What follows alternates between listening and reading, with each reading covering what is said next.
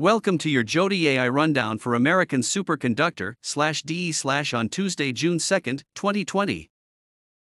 We currently serve target markets such as Australia, China, India, Korea, South Africa, the United Kingdom, Jordan, Mexico, and the United States.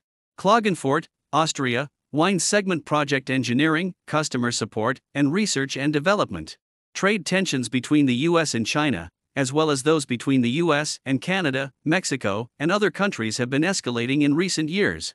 Our business activities in China may increase our risks to such breaches.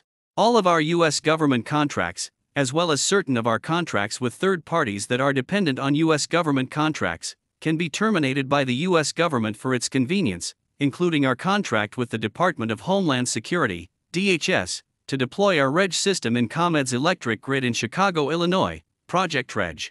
Our largest customer in 2 of the last 3 years has been Inox in India. Renewable energy policies are in place in the European Union, certain countries in Asia, including India, China, Japan, and South Korea, and many of the states in Australia and the United States. We may experience difficulties re-establishing our HTS wire production capability in our Air, Massachusetts facility. The potential for hostilities between India and Pakistan has been high in light of tensions related to recent terrorist incidents in India and the unsettled nature of the regional geopolitical environment, including events in and related to Afghanistan and Iraq. We are producing certain wind products in our manufacturing facility in Romania.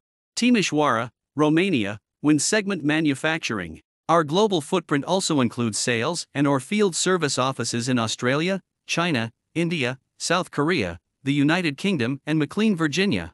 We have served over 100 customers in the grid market since our inception, including YMC Incorporated, the U.S. Navy, SSE plc in the United Kingdom, Consolidated Power Projects, Proprietary, Ltd in South Africa, Fuji Britex in Singapore, Vestas Wind Systems AS in Denmark, and Ergon Energy in Australia.